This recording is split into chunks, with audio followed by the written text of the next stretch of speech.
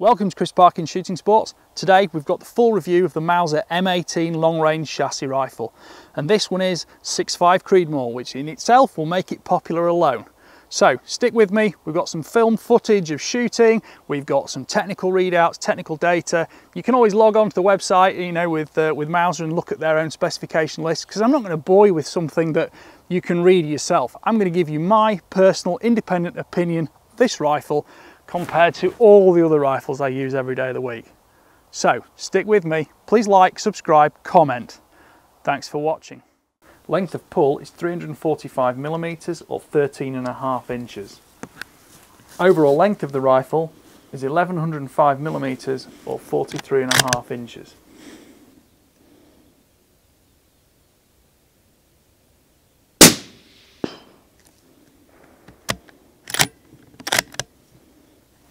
Overall weight is 4.86 kilograms or 10.7 pounds.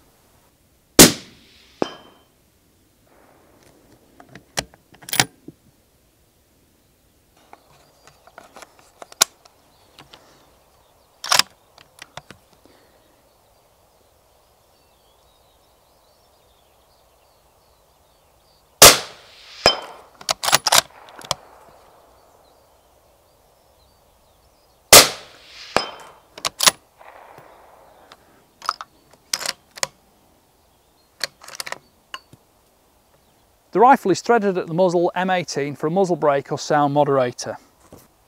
The barrel is 22mm in diameter and is the usual Mauser cold hammer forged structure.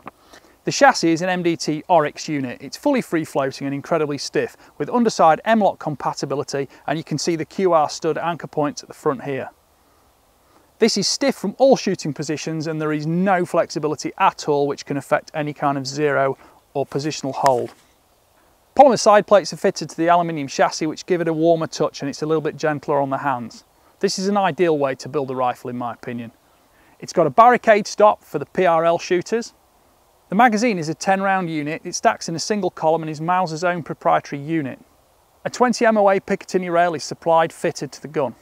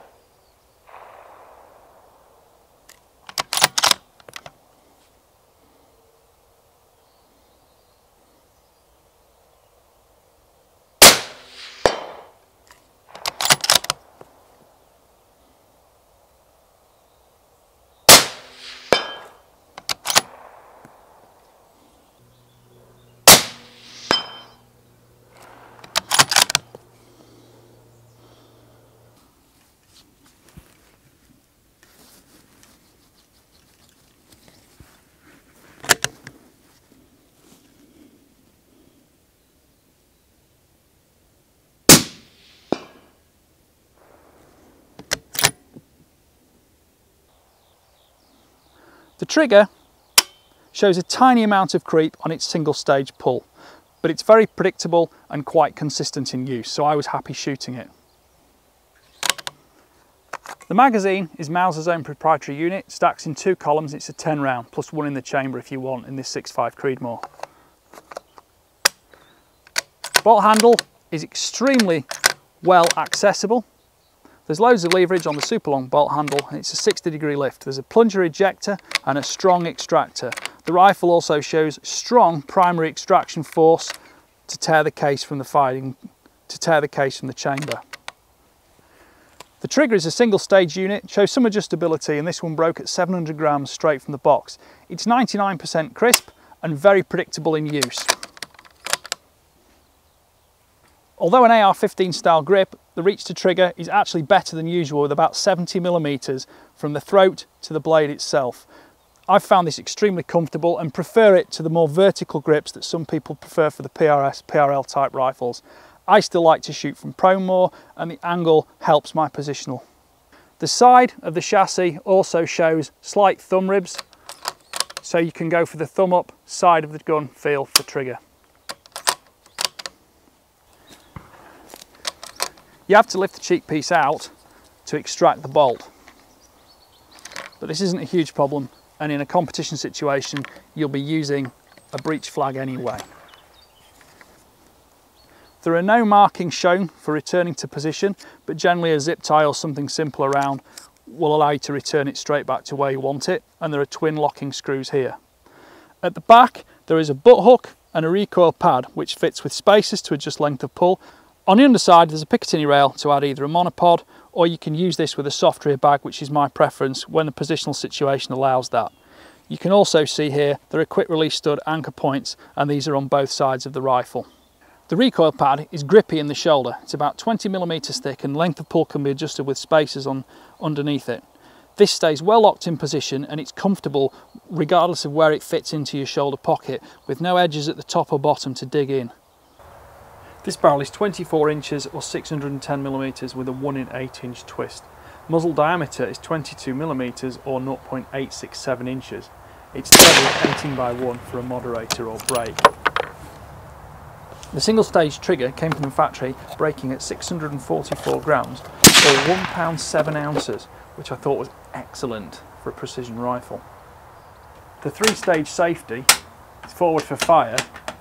The bolt is locked in the rearmost position, while there is a centre position for full bolt operation that's safe.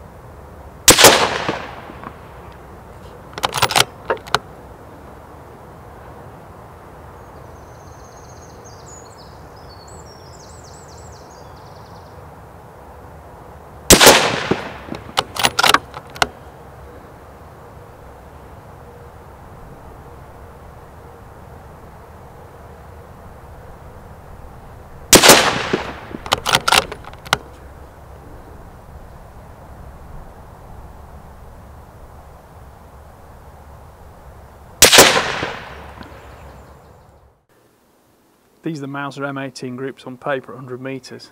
That American hunter shot extremely well with just one splitting up the group there. Not so bad, the 140.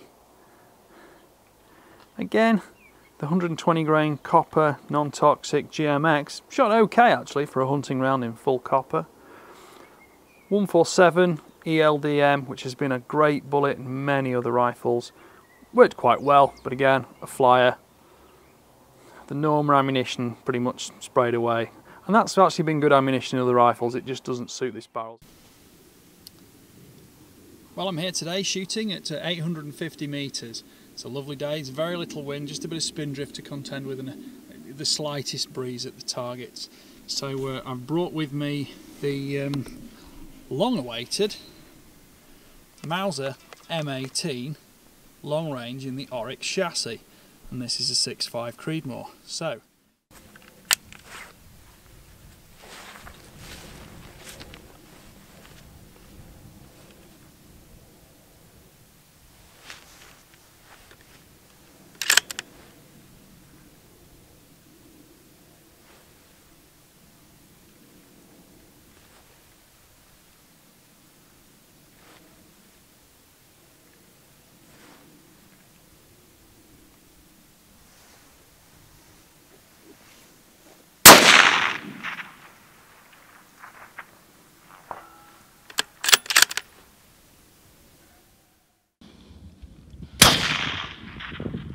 hit 8 o'clock, 7:30 to 8.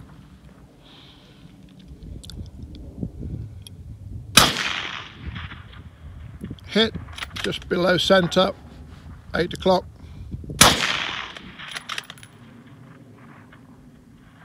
Just over the top of it, 12:30.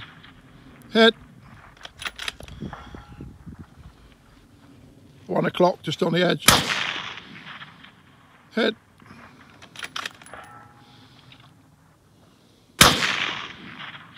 Hit centre.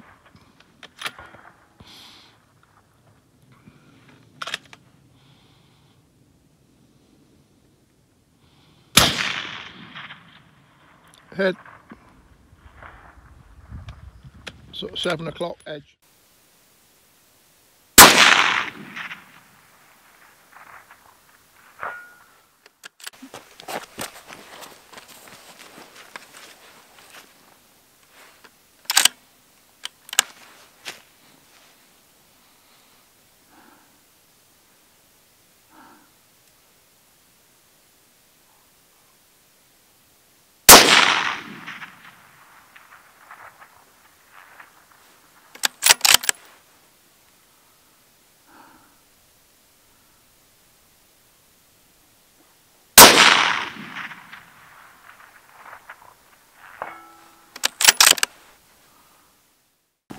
you'll see handling the rifle, it's a 3-lug bolt, it's push feed, and it's got a 60-degree lift, so that bolt never rises above perpendicular.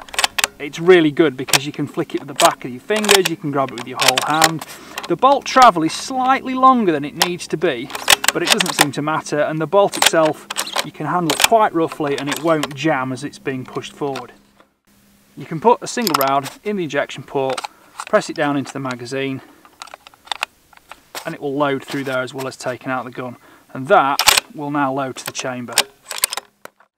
YouTube videos don't want to be too long because people don't watch them that long, so if you want to know, details and specifications I maybe haven't listed that are available on the website, there's plenty on the Mauser website. This is about my opinion because I've shot so many rifles competitive to this, and here's what I think about the M18 long range chassis. Number one, the barrel at 24 inches is an optimum length because you get great velocity out of it, but you're not creating too many handling problems. With it being screw cut for a brake or mod, you've got all the accessibility you need to accessorise it, to control the recoil characteristics as you want them.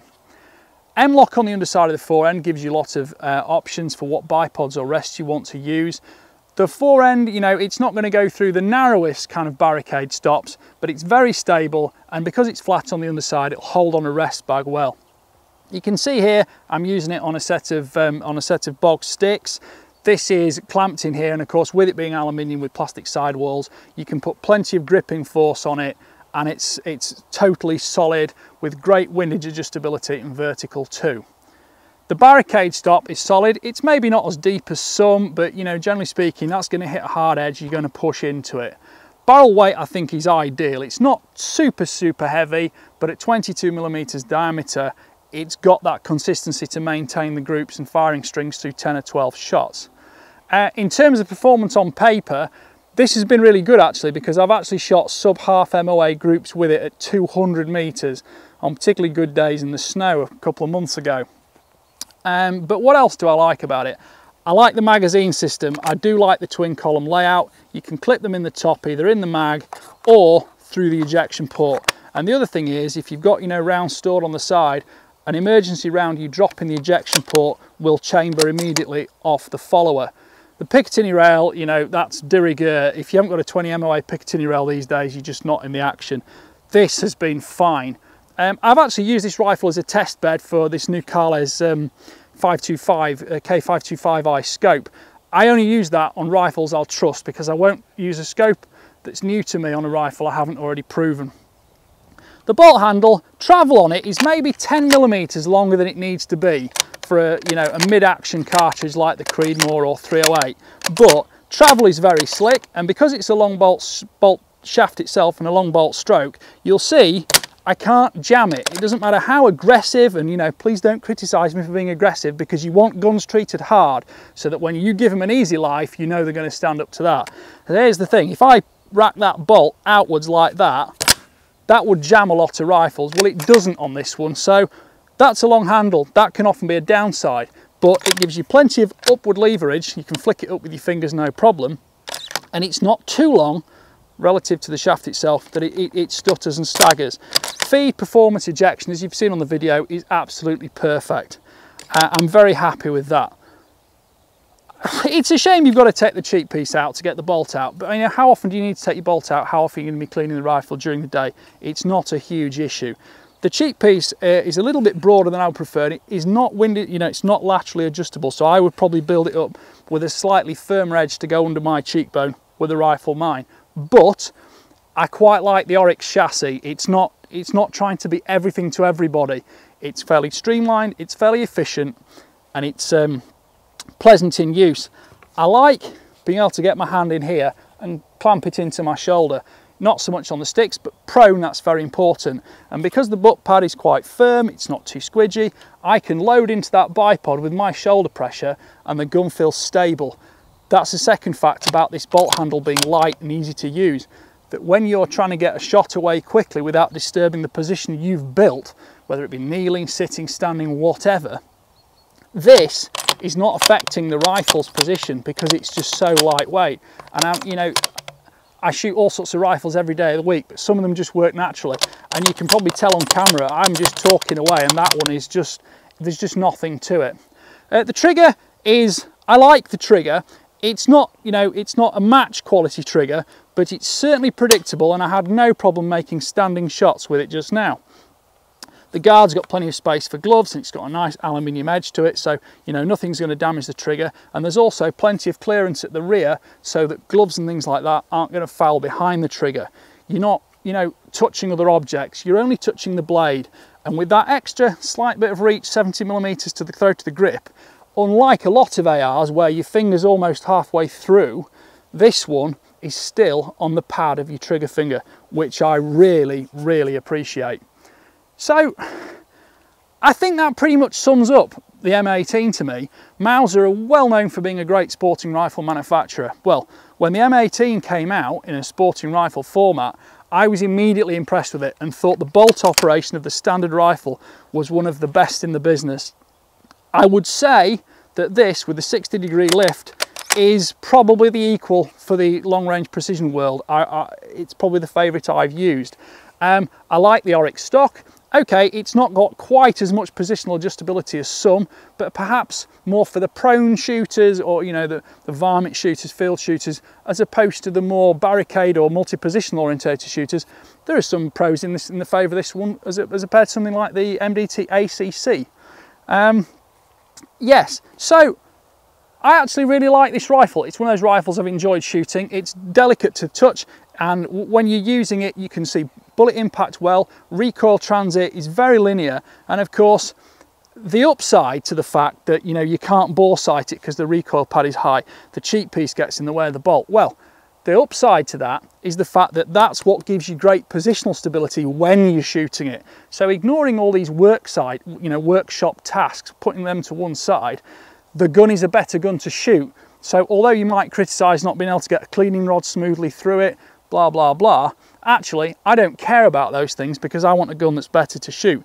Taking that off to take the bolt out, you know, relative to the fact I've got that linear recoil transit into my shoulder and the gun has got very, very little muzzle flip at all, especially with a brake or moderator on it, is the upside. So, I hope you've enjoyed watching. Thank you very much for watching. Please like my channel, please subscribe to my channel, click the notification bell and share it with your friends, because the more viewers, the more subscribers we get, the more comments we get, the more videos you'll see. And the next one, hopefully, is going to be about this Carles K525i scope. Thank you for watching. Bye for now.